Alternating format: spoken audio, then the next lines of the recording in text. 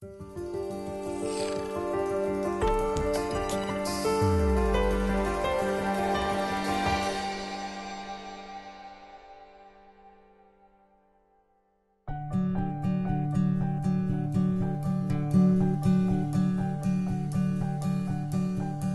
research is about academic labour and student life, particularly in the context of the future of higher education.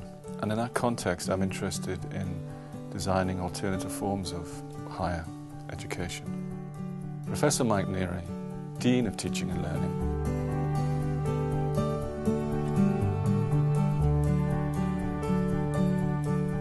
the Students Producer begins from the idea that the two core activities of higher education work against each other, research and teaching.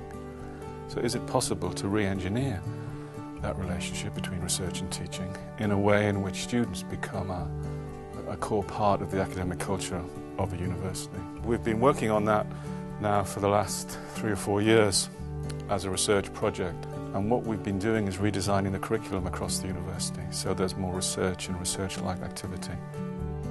And then we've been writing about that and reviewing it and evaluating it.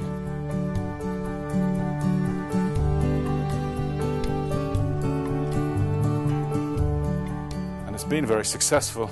The Quality Assurance Agency came in last year to do a review on the whole university's teaching and learning provision, and Students Producer was highly commended.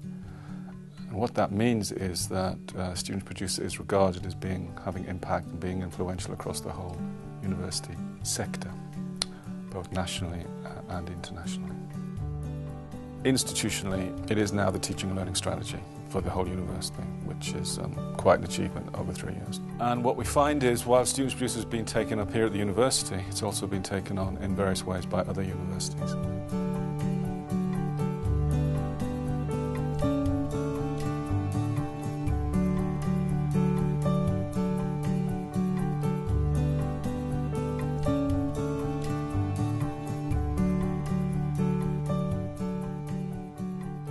We recently had an international conference here at Lincoln to mark the end of the 3-year project, and there were more than 100 participants from universities from all over the world, and including students.